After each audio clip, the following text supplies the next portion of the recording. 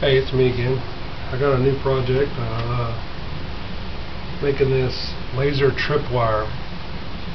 It took me a little bit to get it right, but first I'm going to show you the overview of it, then I'll go into what's in it, and then I'll eventually put it on one of them.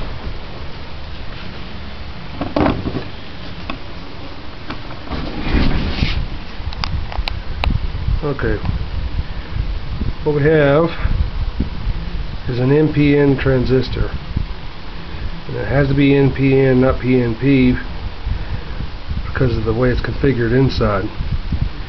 And I'm going to see if I can get a better view of this. It's not going to do it, but this is the regular old photo cell I got from Radio Shack. This is just an LED just to show you. You can basically run anything off of this. Whatever voltage you put into it is what you're going to get out of your third leg here. And I just put a 200 ohm resistor in there to work this LED, because I'm working off of 5 volts there.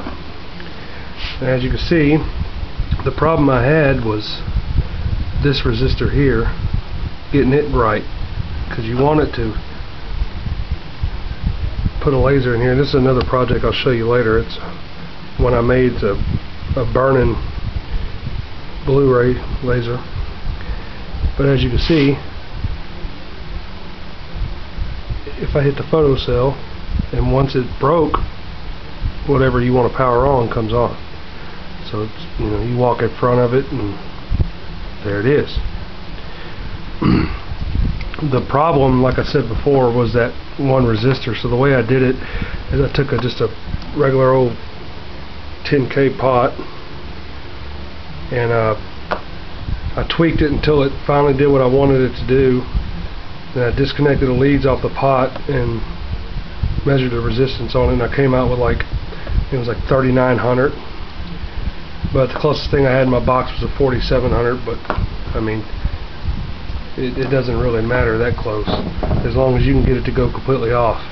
And you could take your voltmeter and measure voltage across these two legs on the LED to get your voltage out, and you want that voltage to drop close to zero as you can get it. I think I got it down to 0.02 or something like that. But that's basically it, and get you a little bit better view of it. I know it's breadboarded right now on a little cheapo breadboard. My other one's used up.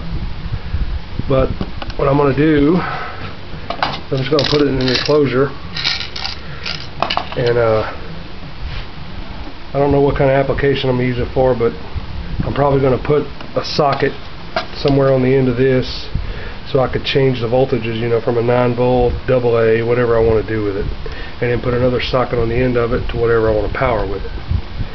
But I'll get back to you on that, and just comment on it if you have any questions.